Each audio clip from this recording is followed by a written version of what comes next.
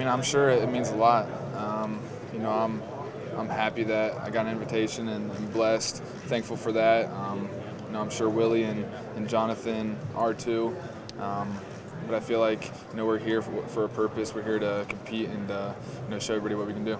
I feel like interviews are important. You gotta, you know, the teams are trying to meet you, put a face with a name. You know, as far as the workout, you just gotta show everything you got. You know, for me personally, I'm not gonna hold anything back.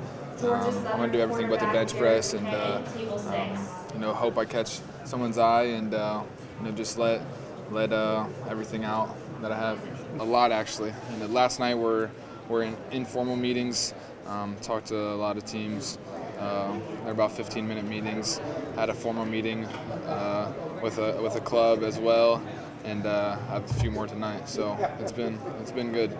Like I said, they try to get a feel for you. They want to pick your brain a little bit, know your background, see where you came from.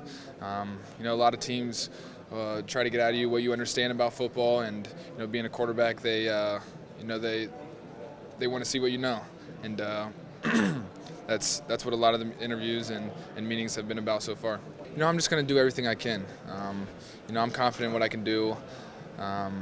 You know, just comparing with the best here, I feel like you know, I'm able to, you know, make all the throws. I'm able to do what I have to do to be successful and to show, you know, the 32 decision makers at the next level, you know, what I'm capable of doing. You know, it's a dream come true.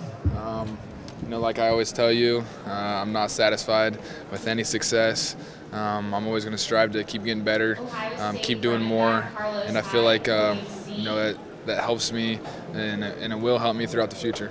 I feel like, you know, every team's watched tape on you, have seen you perform in college, or else I don't think you'd be here for the most part. So you know, they've all watched the tape, and I'm sure they'll go back and watch it once the combine's over if they need to, and things like that.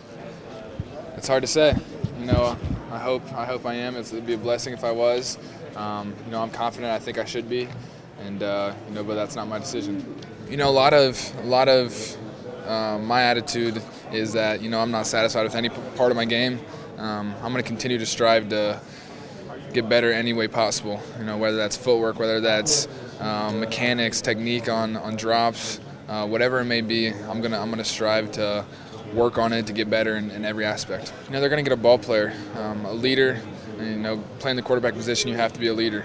I think if you ask everybody at Ball State that I played with, coaching staff included, they'll tell you that, you know, he's a leader on the field and off the field.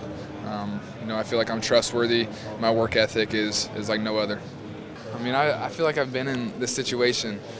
Like I tell everybody, I get more nervous being in a classroom in front of students instead of, you know, cameras and in front of 50,000 people, 60,000 people.